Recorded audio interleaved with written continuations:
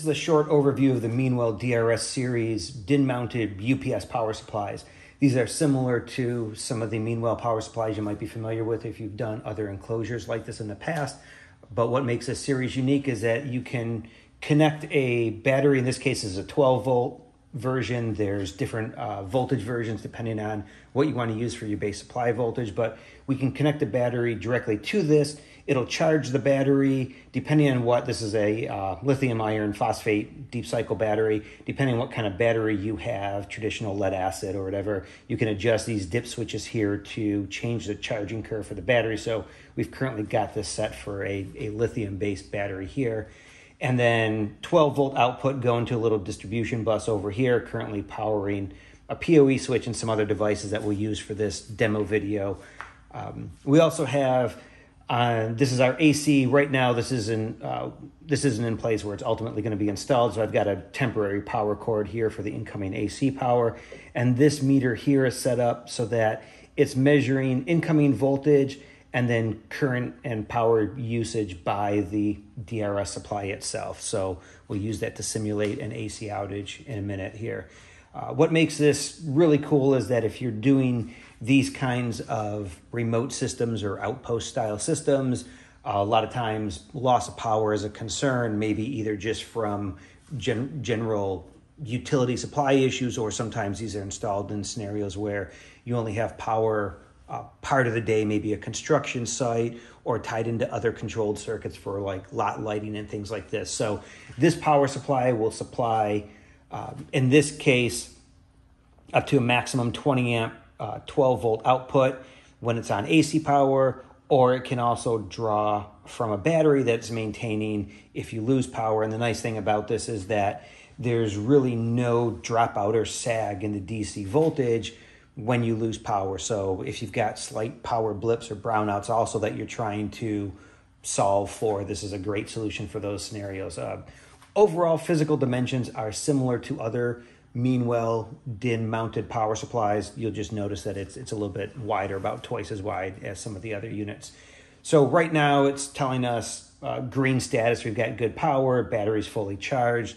And here just real quickly, if I flip off this switch for incoming power, you'll see that the AC meter measures incoming voltage, but you see our amperage and wattage meters have all gone to zero. So we've got status indicating that we're running off a battery, AC failure, and telling us our DC output is still okay. So in this case, we've got some things powered off of a little PoE switch here that isn't really important to get into. And I've also got a cable modem and things like that that'll be part of the final installation. So those things are continuing to be powered by the 12-volt DC bus running off of this 20 amp hour battery here. Then if we switch this back on, you'll see AC fail goes out, status is orange, indicating it's charging the battery, and we'll see that we've got a power draw that peaked, I think, somewhere around 250 watts there. Then as it tops off the battery, power draw drops pretty much just to the power utilization of the devices on the DC bus. Status has gone to green, and so now we've got back to a normal system. There's also you'll see there's some relays here that indicate AC failure, DC okay, things like that. So if you want to tie this into other kinds of monitoring systems, you've got some simple contact closures there when you've got AC failure, or if you want to monitor DC status, it'll give you a contact closure if the battery's low, if the charger fails. And the nice thing about this, if you do have AC failure, you would actually be able to get a notice and route that over whatever you're using for your network, because with the battery backup, you'd have that continuous power supply for some period of time, depending, of course, on how you sized your battery and your load and so forth.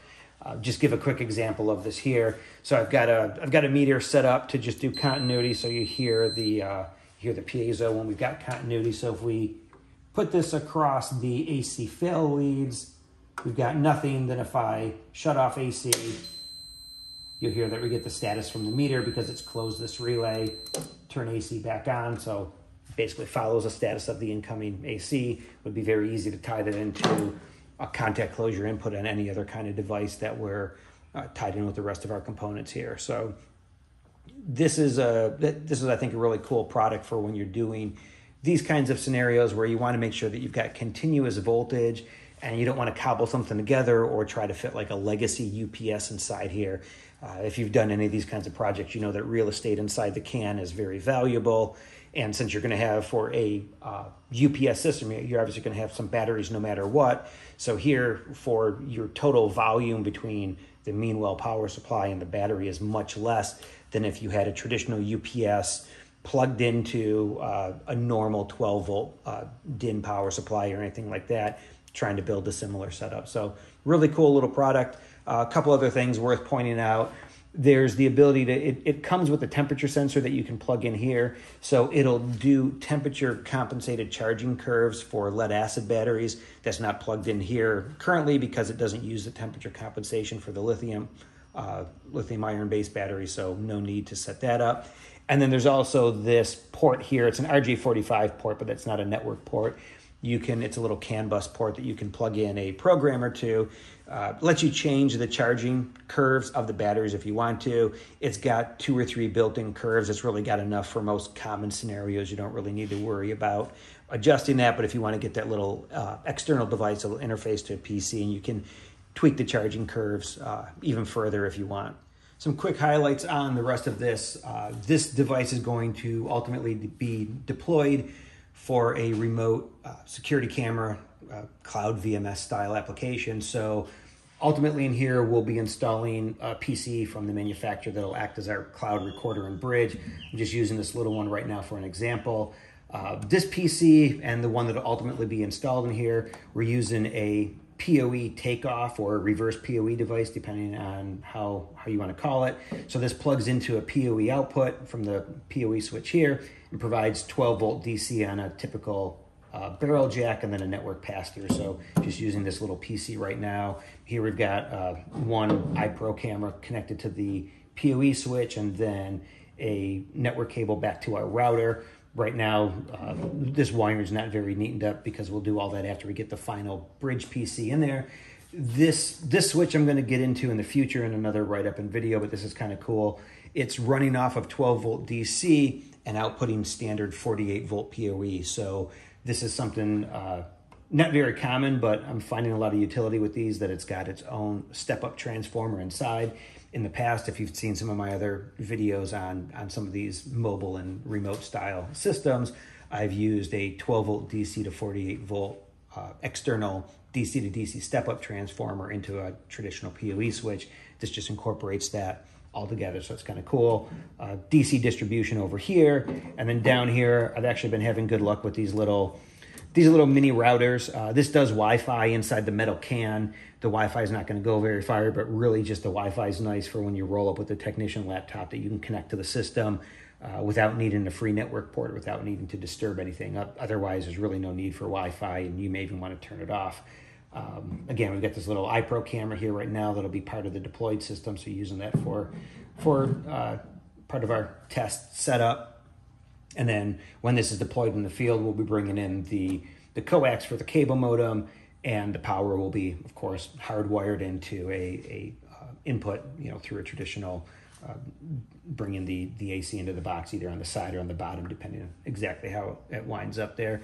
But we've got room. There's one other port on this router, so if I wanted to, as an alternative, if I needed more ports up here on my PoE switch, so this is 4 PoE ports and 1 non-PoE uplink. Right now the uplink is going to the little router device here.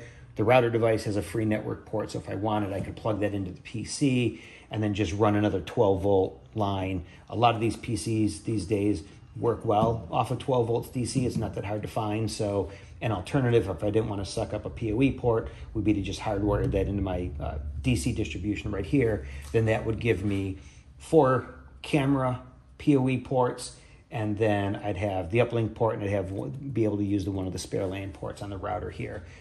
This router supports VPN and a lot of other things right now. It's really just acting like a DHCP server, but if I wanted to enhance that or set up a reverse tunnel to this unit, that's all very easy to do as well. So that's the overview of the system. If you saw the other video, there's the lithium ion battery that's hiding behind the cable modem here.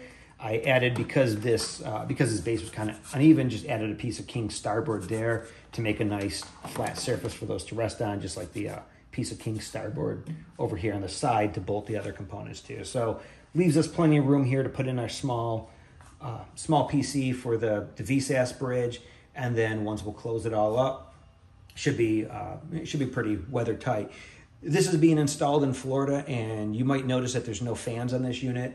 For the most part, even with some of the sun load we get here, I found that not having a fan, temperatures stay manageable inside. If not, I've also been finding basically Peltier coupled cooling systems work better. This is going in a waterfront location, so I really would prefer to keep it environmentally sealed up, since it's going to be a few feet away from open salt water, rather than using some of the vented NEMA style enclosures that have fans and will circulate air through there.